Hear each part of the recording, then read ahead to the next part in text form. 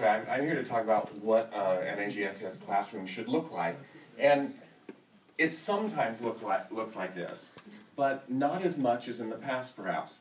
One of the sort of foundations of NGSS is that we want to be shifting much more of the responsibility of learning to the students themselves. So the classes should become less teacher-centered and more student-centered in many ways. We don't leave instruction out of it, of course. There are just some things that need to be taught. But, well, if you look at the next, I can do this? Okay, before it was me, I demonstrated to the students how to use the equipment, and then the students would take it from here, and here the focus of this particular activity was mainly to learn to measure force. They then went on and measured buoyant force effects. So they weighed these objects in the air, and then they weighed them when submerged in water. In the NGSS, we are expecting students to take chances. We are expecting them to make predictions. We are expecting them to ask a lot of questions and then design their own investigations. Of course, we have to model all that first.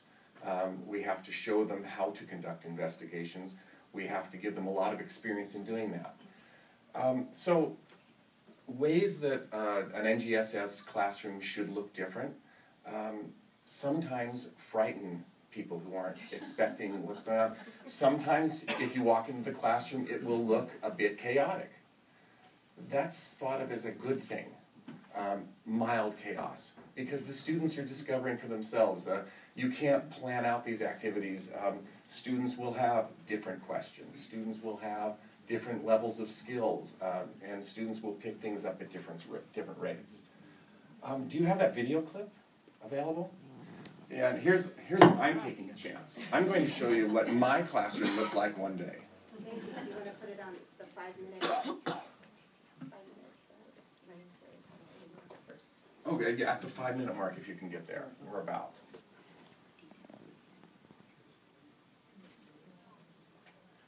And I would like to point out, even before the sound comes up, this class that you're going to see was the second week of classes this school year. Back to the drawing board. I did rubber next to the sinks in both alcohol and water, and then I put water right there because the open the sink. So the next one should be what? So, And then no, I think it should be alcohol next. it's every day. But if the alcohol is next and the water's on top, then the oak's not going to be able to get to the water. Wait, explain that again because you confused me for a second. If it's alcohol and then water, then the oak's not going to be able to get to the water. Oh, so you're saying like it's going to be rubber and then water and then alcohol and then oak? No, I said it would be rubber. Can you pause that for a minute? 6 So oak and then alcohol. Yes. Okay, thank you. Now, to explain to you what's going on here, these students had done an initial investigation into, it's about density. They conducted an initial investigation by pouring together various liquids and seeing which liquids floated, which liquids would sink. And then they're faced with a problem here, a lot of information about actually 9 different substances, and they had to piece it together as a puzzle, and they had to be able to present a good case, what we call claim, evidence, and reasoning. They had to be able to construct a presentation that would show why their solution was right. Now, this particular young woman on the right-hand side here was a rock star that day. And you can see, well, she was in charge, but if you were to watch this whole tape, you would see that she ends up backing down not once, not twice, but 3 times. And each time she says, "This time I'm sure."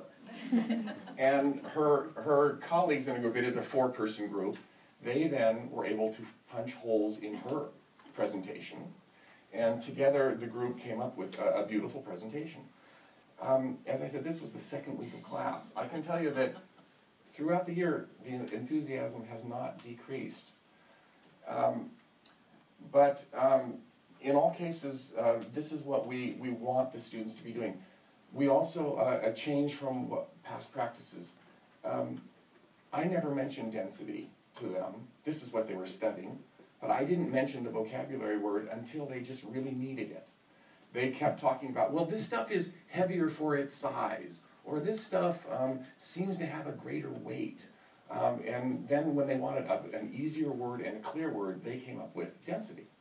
And they asked me if that was okay. This is kind of an emphasis of how they should be developing their way of talking about science and their way of thinking about science. It's not just a bunch of vocabulary lists. Instead, it's something to talk about. By the way, on the seeming chaos in the classroom, I would point out that this level of enthusiasm is great to have in the classroom, and I checked. The number of disciplinary referrals I've made in the past year is 0.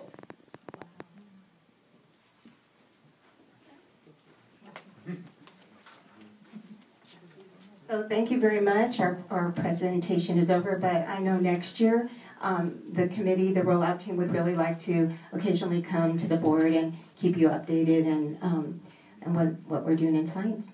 So thank you very much.